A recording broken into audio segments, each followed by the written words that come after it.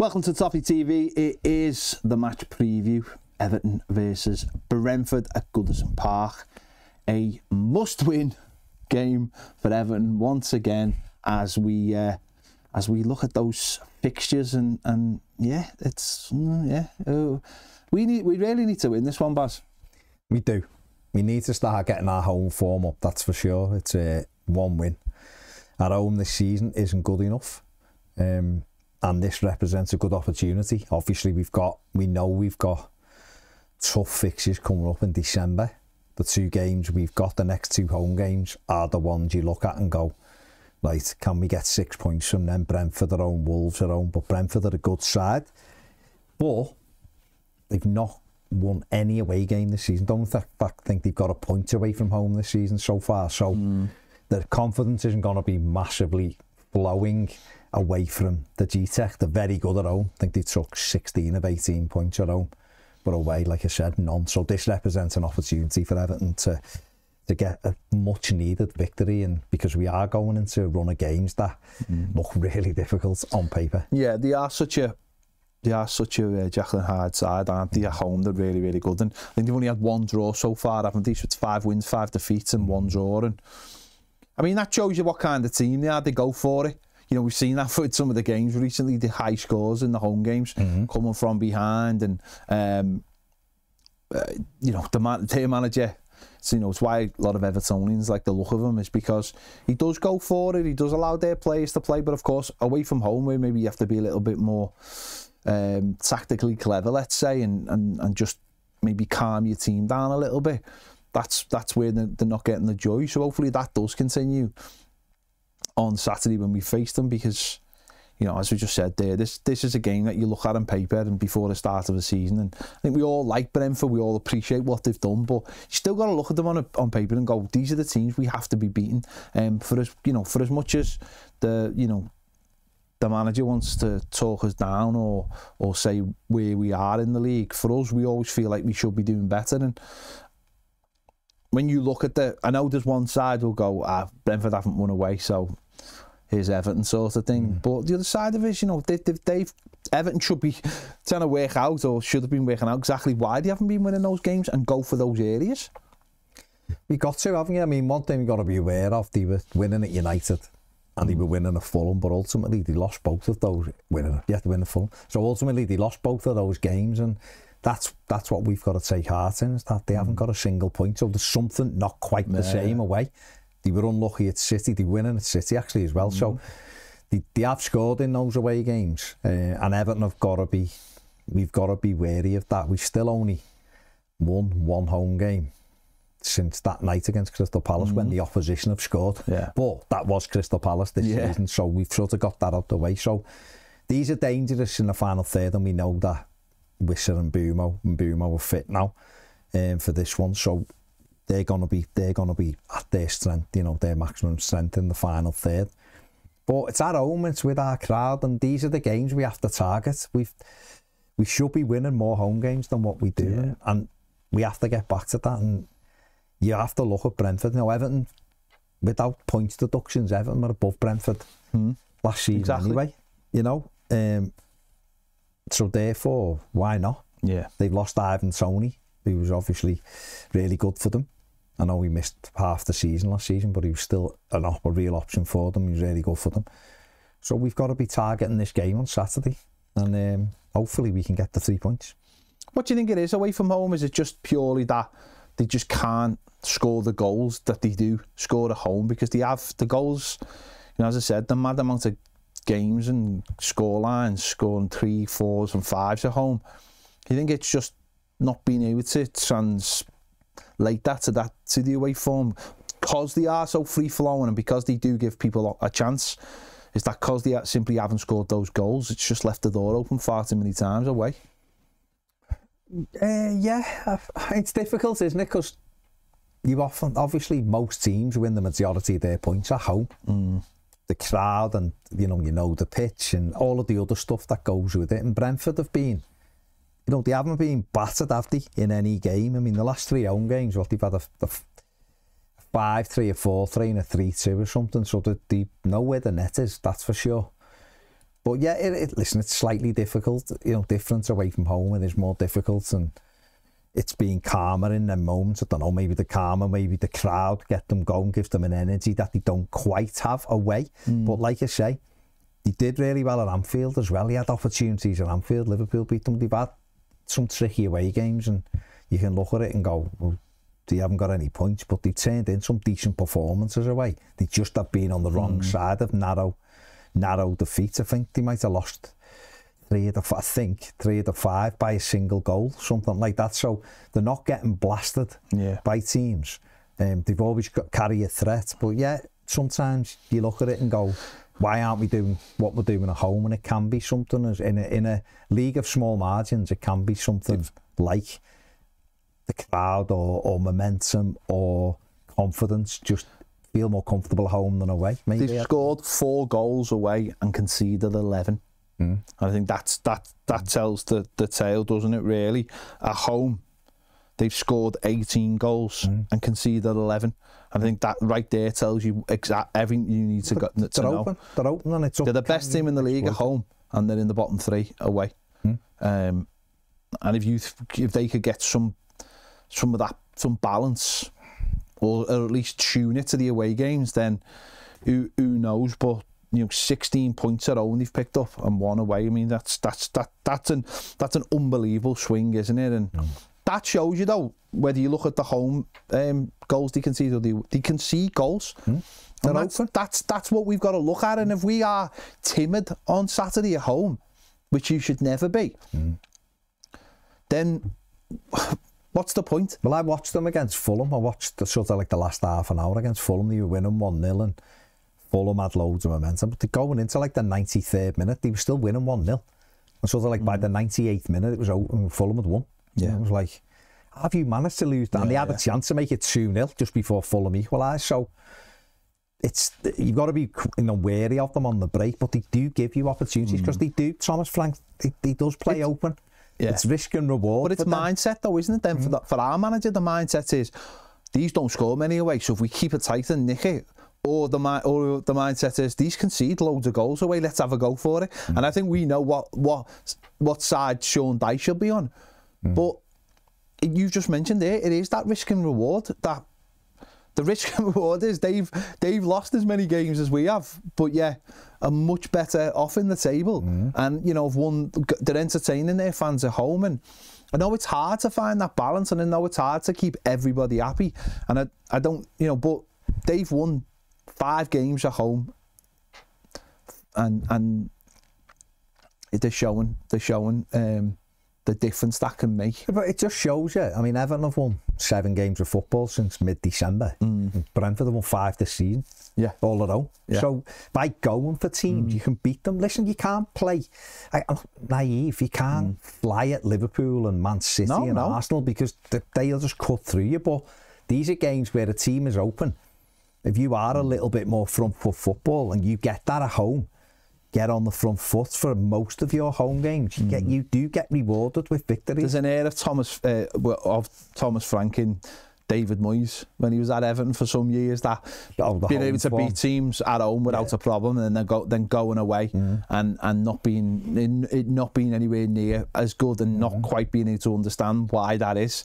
I mean, obviously that's for them to work out, but I think they've got a real opportunity in this game for the team. If any team's coming to Goodison Park with that kind of defensive record, you should be, the centre forwards and the attacking players, whether they can play number 10 or not, should be licking the lips at this one. But you've got to look at it from our perspective and think, well, yes, if we sit back, then and try to nick something off a set piece or something.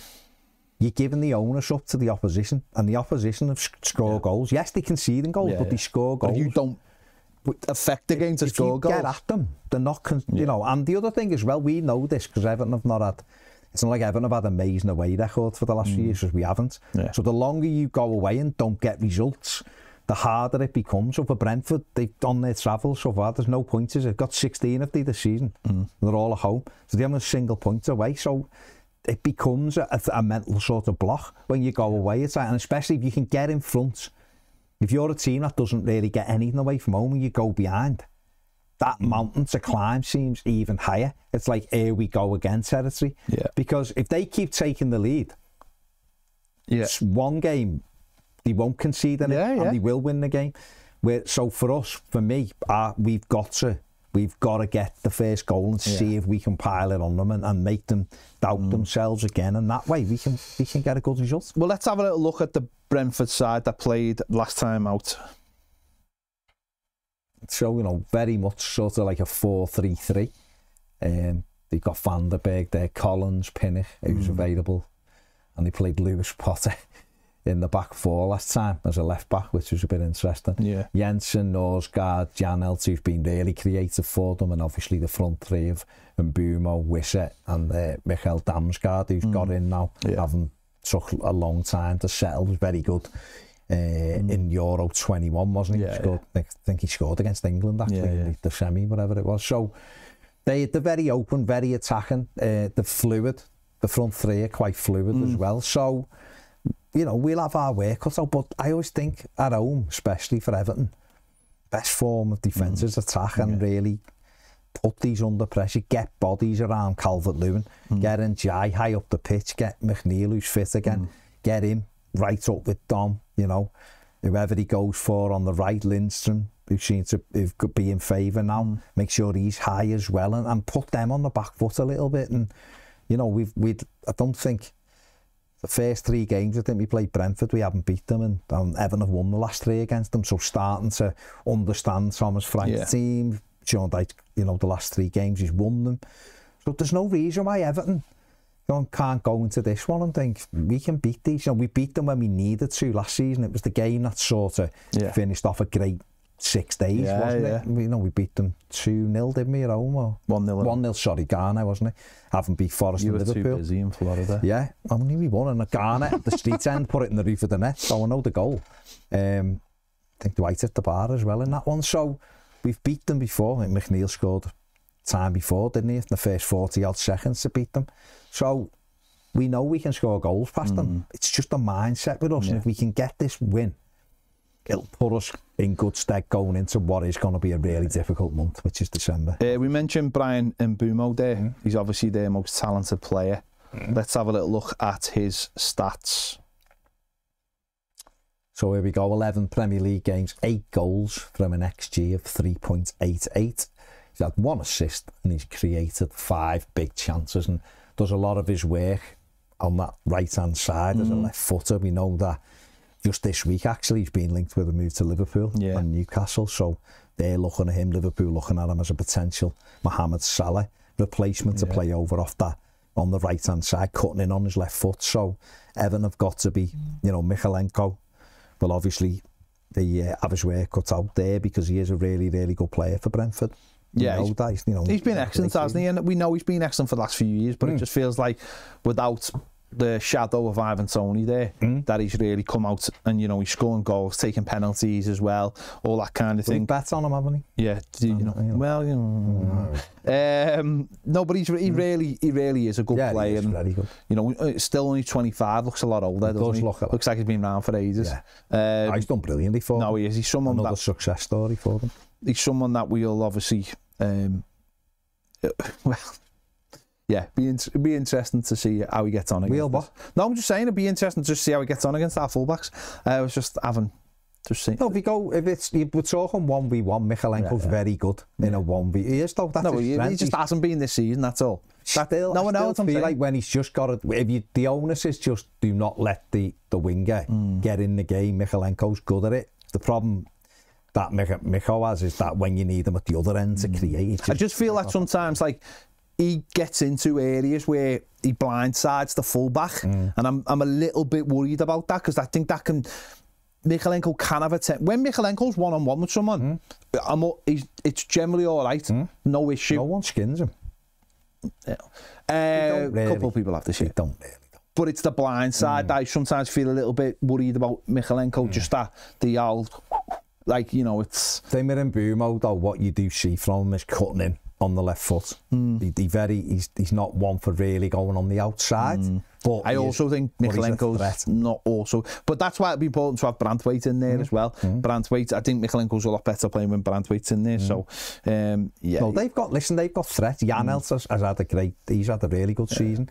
Lewis Potter, who plays high, or he can play them fullback last time, or you know, a bit more defensive. But he's another one, quick and direct, and did a good side. And but they're also, you know, very beatable side. As 5 clubs have shown you already this season. Let's have a look at the Everton team that obviously played West Ham last time out and got a draw there.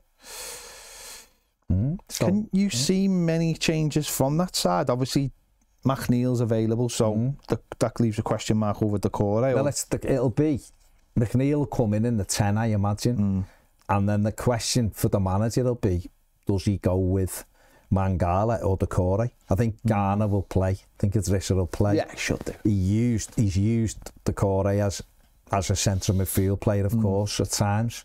I actually think he's more effective in that role now than what he is in the 10. Yeah. Dwight's far better in that 10, and Jai could well be far better in the 10 than Dwight, but Dwight's doing well there. So it's whether or not it's Mangala or Decore. Mangala's done all right as well. See, I like Mangala in there with Garner, because I do think it gives a nice little shield, and it almost says to those front four, you don't have to... And he just helps it, keeps it ticking over. Yeah, that's what I'm saying. Decore obviously does put himself around the pitch, but that's not always to the benefit. We saw that when we played Fulham. Sort of being caught out trying to get round the pitch rather than having someone, because Garner obviously... I'm not advocating Decore starting. No, well, they feel like you were. Like, really, I'd go with Mangala and Guy and just leave them. I'd leave them, because I just feel like Mangala can just hold that position. Garner can go out and press, whereas when Decore's playing, Decore wants to go and do that, and suddenly you've both abandoned your job and no one's sitting in it as a 6. I think Mangala's a proper 6 that will just sit, and obviously Garner knows the job better than anyone. And as I said, I just think that allows those 3 in front to be able to do what they want. And you know, Dwight McNeil, whether it's it will be Dwight McNeil, but he can be on a lot more on the front foot, and we're not asking him to defend as much, you know. And get it out your feet, Dwight, knit it.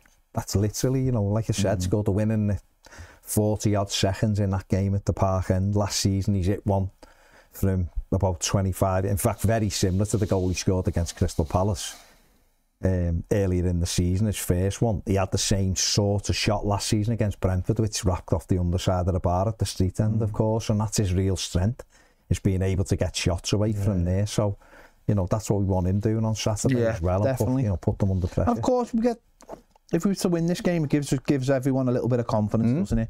Obviously, Manchester United the week after, which normally, not normally, but you would be looking at going, well, it's not. But obviously with the new manager and everything, and then the next home game's Wolves. I mean, that's another one we should be winning. You know, if Everton could win these 2 home games, the next 2 home games, then it gives you that boost in what is a difficult month. And then you can it's all right then trying to piece a couple of draws together if you can. The derby will take care of itself. And of course, this is the period of time, isn't it? These next couple of months that sets the agenda for the rest of the season. You know, because it is so quick, and you're in and out of it so quickly, and points. You know, you look at it looks terrible when you look at it, but just take one game by game, and we've had runs like these before, and we've got through them. We've picked up enough points, so why not? Anyway, big game. Let us know your thoughts in the comments. Are you confident? What are you thinking for this one?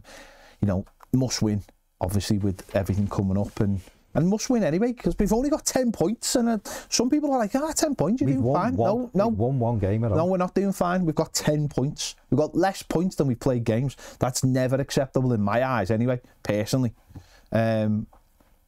Let us know your thoughts in the comments. Make sure to give this video a like. Subscribe if you haven't already if you want more great videos. Join us over on Toffee TV Premier. The link is in the description, and the QR code's come on the screen now. See you later.